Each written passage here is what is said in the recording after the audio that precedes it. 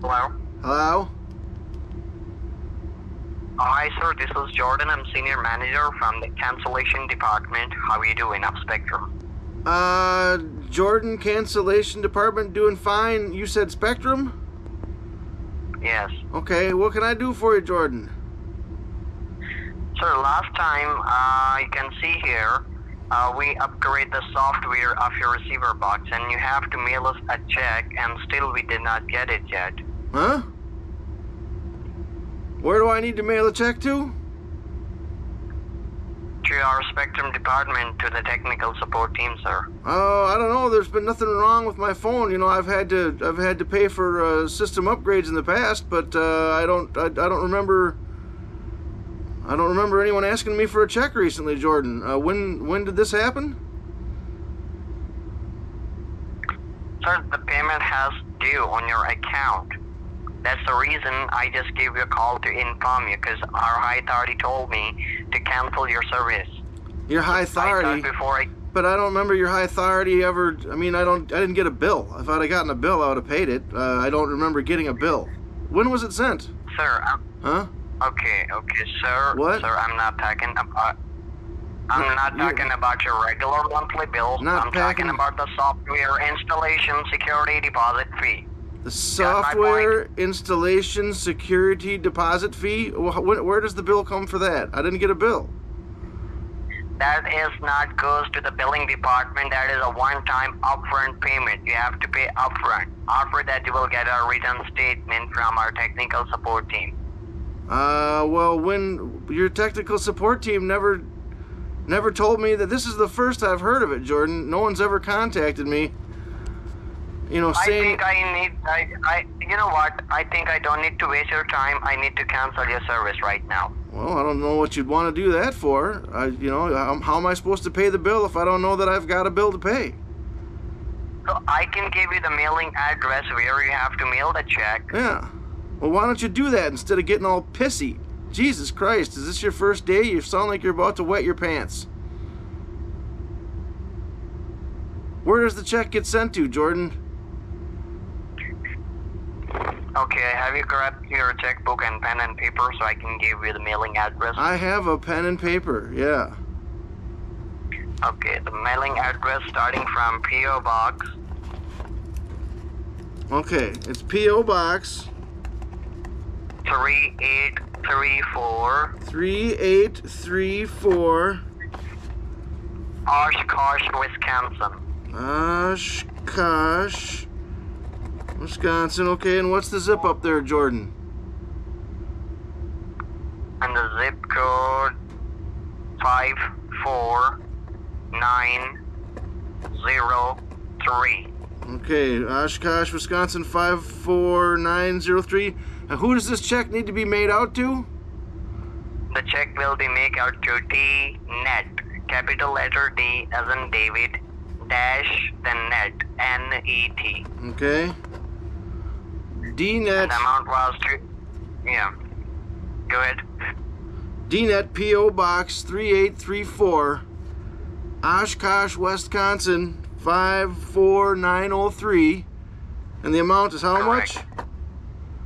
$249.75. $249.75 for the update. And this is, I'm just going to write this in the memo line. I'll just write what? Yeah,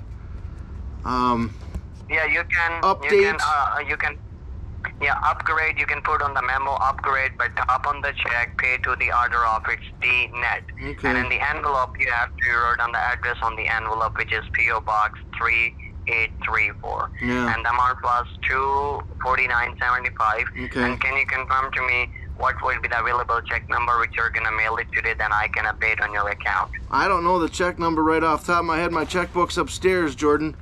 Jordan, what's your last name? Jordan Belford. Belford? Yeah. And is there a direct line that I can reach you at then if there's any sort of issue, Jordan? Sure. It's 850. Okay. 400. 3138. 3138. Okay, very good. Very good. Jordan Belford.